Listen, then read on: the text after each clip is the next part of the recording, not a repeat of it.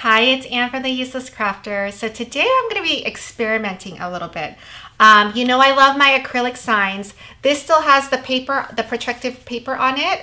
But we're going to be doing a little sign for a wedding or a shower that just says thank you.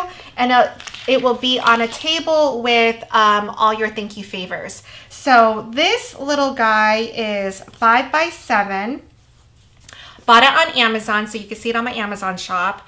You have to buy this separately, but this is the little stand that it goes on. Right now it doesn't fit because there's still the protective layer on both sides, but it fits perfectly on the inside and it holds it like this. So I'm going to show you how I go about designing and how to add the flourishes on this beautiful little thank you.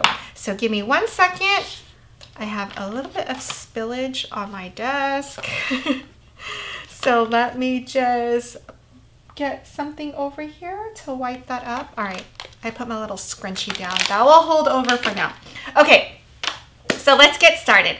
Let's go to a new project. So over here, you want to go to new projects. I'm going to replace. Okay, the other thing is I highly recommend using main type, and I'm going to show you that in a second. Let's make this big so you can see it. So the way I do this is I always like to bring in a shape of the size of my acrylic so that I can figure out just the sizing. Visually, what do I like? You know, do I want it to go all the way to the edge, where to stop, etc.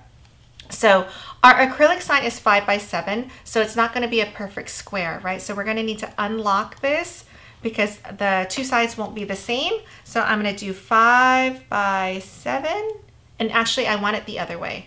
I want 7 by 5. So, all right. And I'm going to make this just a lighter color so it's not so distracting. So here's my acrylic sign. I really don't care to measure like the word thank you and say, oh, I want it 3 inches or I want it 5 inches.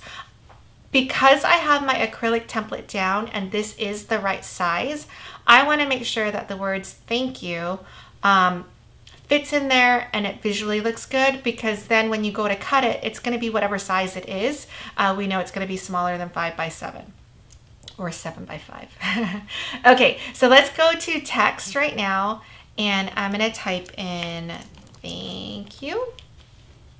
Okay, and I'm going to use one of my favorite fonts, and it's Hannah Berry Coo. It's from Creative Fabrica. And the reason why I like this font is because it's whimsical, but it's not, oops, you know what, sorry, let me make that smaller. Let me go back to the size that it came in, okay? I'm gonna make this bigger so we can see it. All right, I'm gonna move it over. Like I was saying, I really like this font because it looks very whimsical and delicate, but it's not. It actually cuts really, really well. So, all right, let's go to main type. If you don't have main type, Google main type fonts and download it. So what main type does is it has all the fonts that you have on your system. And I'm going to go down to Hannah Berry Coo. Here we go. So Hannah Berry Coo comes in with all these extra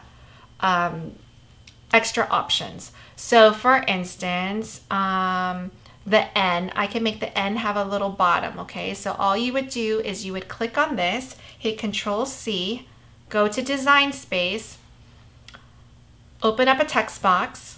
You need to make sure that your font is the same font that you're bringing in. So it's Hannah Berry Coo. I'm in this text box. I'm gonna hit Control V and it's gonna drop my little N in.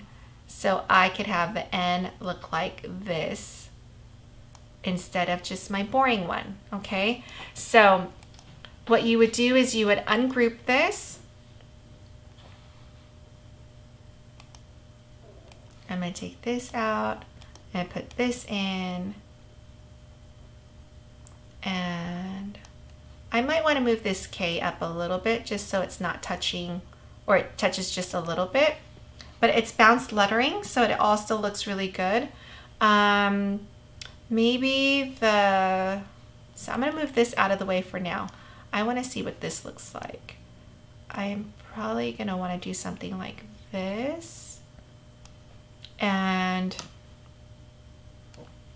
maybe have something with a little flourish here and here. So let's go back to main type and let's look at our options for the letter Y and O, right? Or U, sorry. So let's see what we have here. All right, so we have this option here, which I kind of like. I'm gonna hit Control C, go over here, open up a text box, make sure that your font is the same font, and I'm gonna drop it in, Control V.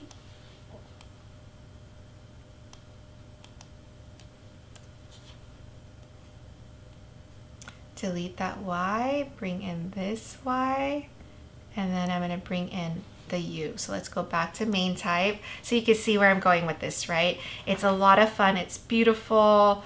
Here's my U, I'm gonna hit Control C, go back to Design Space, text box, drop it in. Here's my U, get rid of this.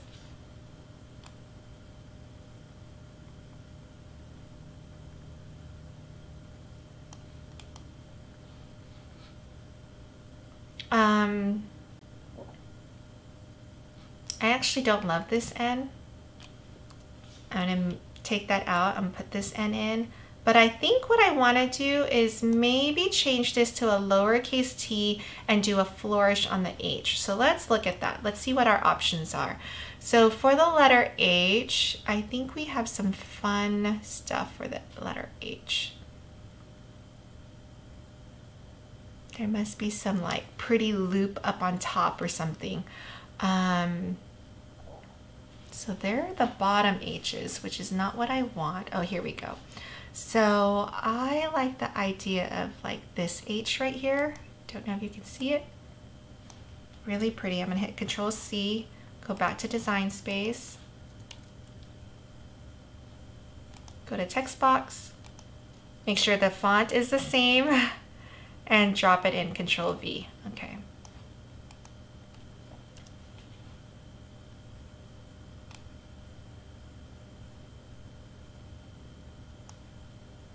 Okay, and I'm gonna need a different T because that T is conflicting.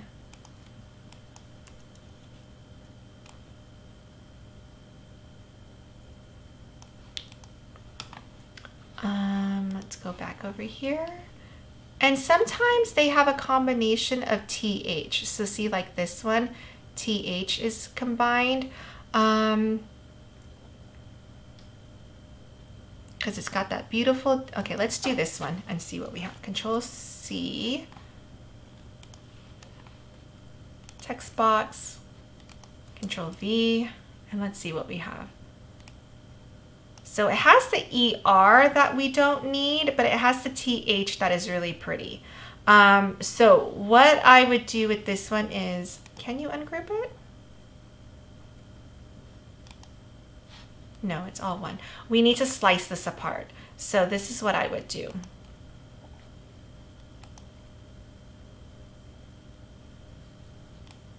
Okay. When I get it over so that you see how the rest of this is covered, the ER, I want the TH by itself. I'm bringing in a circle to isolate the ER that I want to slice out of this. So I'm going to click on slice.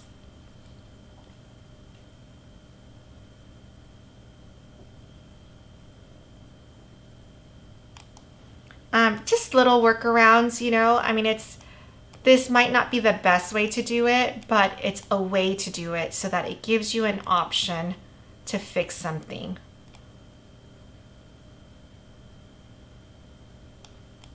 Right, it could be something like this. So this is all together, this is below. Let's put it all like this.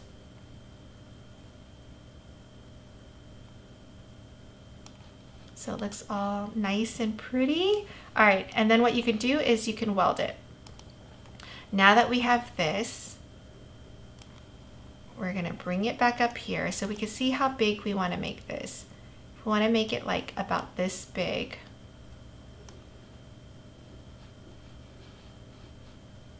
This looks good to me. So this is only almost 5 inches across and 3 inches down. That's all there is to it. So I'm gonna make it. I'm gonna show you how to apply it.